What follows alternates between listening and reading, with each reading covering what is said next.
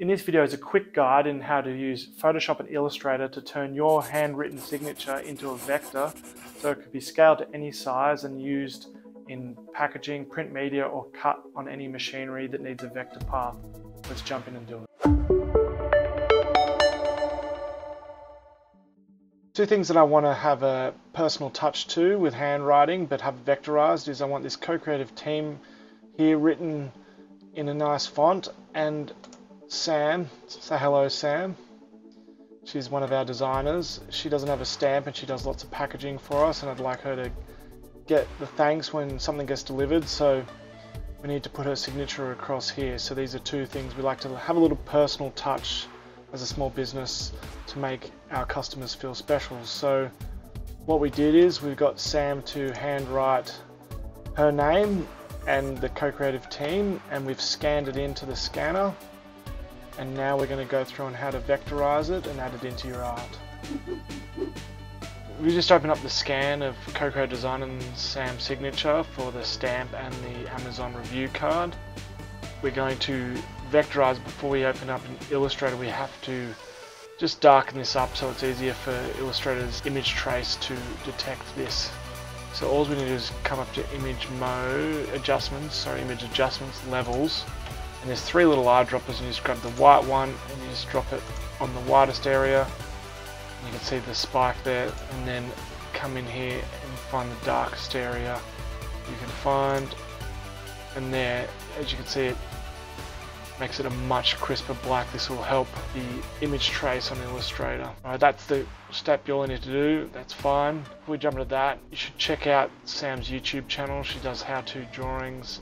It's called Entrancing. I'll chuck the link to her videos in the description below. Please check her out. She does some great stuff, and we love having her help us out in our business too.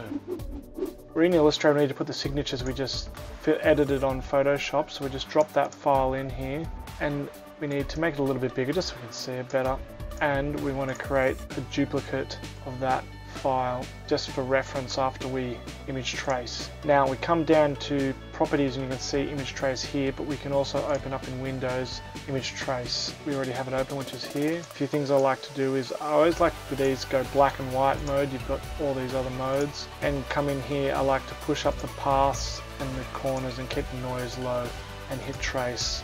See how much it changed from the original. Not too much, quite good. Now one other thing, you need to come to properties and expand, or else you just have an image, and now you've created the vector path. The next thing you need to do, it's easier if you drag it off the artboard, is you need to remove the white background. You can do this by double clicking in and then just pressing delete, and then you can go through and delete all the bits. You can also go in and you can use the font as is if you're really happy with it, or if you want to neaten up, you can go in and fix and smooth the paths and do that. Now I'm just going to jump cut to that. Is co-creative design and Samantha, where I've neatened it up and moved things around, tightened up the co-creative and fiddled with the dots, and I'm happy with this. So we're just going to drop them into the art files we need. So we've grouped them. We're going to firstly start with the Amazon review. Alright, so we want to replace this. So first thing, we want to paste it in and make it the size it needs to be. I'm holding shift when I'm doing this. And once you have it in the place you want, I can Command X and I click into the symbol. If you want to know how to do symbols, just click in the top right hand corner. This is my base art, and it's going to populate the A4 down here, which I cut into 4s so it's easy to print multiples at a time. So I'm just going to delete the co-creative and replace it with co-creative design.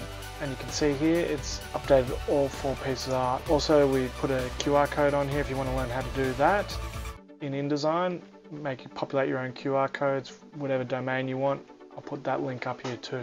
Now we just need to do the stamp, so we're just coming back to the signature. So we copy Samantha's logo, and we come in here and we just paste it, and that's pretty good. We could do some edits around there, but overall that's good, and I'll let Sam fix this up to exactly how she wants it, and that's the stamp. Anyway, let's cut to the outro.